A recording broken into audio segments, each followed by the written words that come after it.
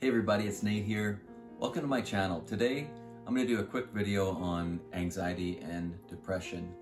And it's really dear to me as I kind of went through a season of my life where I was dealing with anxiety and depression every day.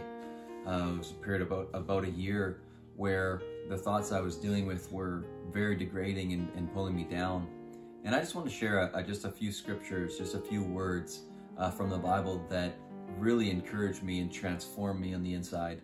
And I really pray that they do the same thing for you, that you move to the next level as well, because there is more ahead and there is another season coming where you can dream again. And that's really what I felt like is compared to then to now, is that I feel like I can dream again. I can dream bigger. And the first scripture is Proverbs 4:20. It says, "My child, pay attention to what I say. Listen carefully to my words. Don't lose sight of them. Let them penetrate deep into your heart, for they are life to those who find them, and they are healing to their whole body." So God's word has healing on its own. And one thing that we don't really need to worry about is the working on our own, the struggle to have that happen on our own, because God's word itself has power on its own. It has healing power. It's kind of like if you have a friend over, you're not worried about talking for them. They have their own conversation. They have their own interests. And when they come over and you sit down and talk, it's a privilege and it's an honor to have them because of what they bring to the table and what they're talking about and the companionship that they bring. And that's what God's word is. It has its own power. It has its own healing. But when we allow it to come into our life, that healing begins in us, and that healing starts to happen within us. That healing happens in our bodies, it happens in our minds, and it happens in our soul, because God's word has that. Jesus says in John 6:63, "The words that I speak to you are spirit and life." So even Jesus said that his words are life to us. There's so many references in the word about the life of God happening through the word of God, because really Jesus is the word. It says that in John 1. But for me, I had been a Christian for a long time. I had known lots of scripture, and what I came to realize is that you can know things that are in the Bible, but until you act like they're true, you won't experience the benefit of them. And for the longest time, I've heard all those scriptures, but my thought life was so wrong. It was very low.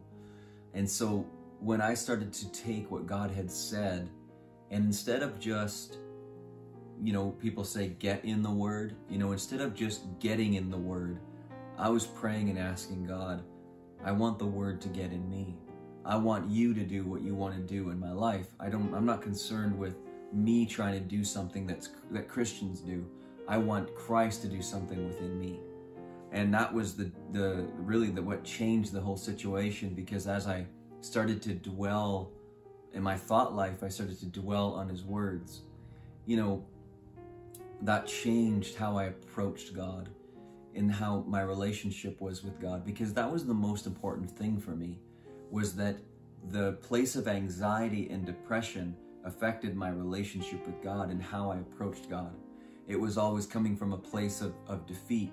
It was always coming from a place of that I wasn't enough. So therefore, when I come to God, I can't bring him a joyous praise. I can't bring him a thankfulness, because I was so concerned. It was almost like I felt like I wasn't there yet, that I wasn't saved yet, that I wasn't free yet, but yet I was.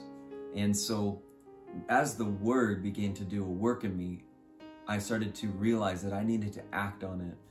And so when I came in, to pray and to hang out with God, I decided to act like the word was true.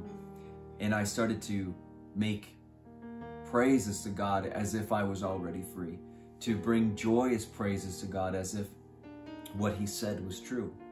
And that changed after a few weeks of doing that. That completely changed what I was feeling on the inside. It was like, I remember distinctly one morning where I was just bringing God praise, whether I felt like it or not, just bringing him a joyful praise based on what he had said.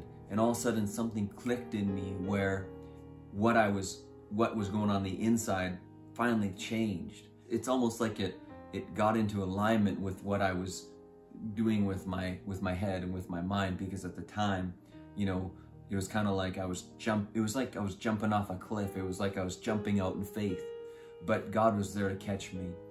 And I just want to encourage somebody with that today. There's really one more scripture I want to share, and that is in 1 Peter 2 verse 2. It says, "As newborn babes, desire the sincere milk of the word, that you may grow thereby." Don't worry about you growing it. Don't worry about you working it. You and I grow by the word. The word has power on its own to help us. Jesus said in John 14 that I'm going to send you the Holy Spirit, the helper, and he's going to help you. A lot of people don't realize that what they need the most is God's help. We're so prideful sometimes. We're so arrogant sometimes to think that I have it on my own, that I can do this. God wants to help you today. God wants to encourage you today. God wants to be that backbone for you. Don't ever think that that's a weak thing for you to rely on God, because when you rely on God, the world gets to see the glory of God. So I just want to encourage somebody with that today, that it's time to move on. It's time to get into that next season of dreaming again. And be blessed, and I hope to see you in the next video.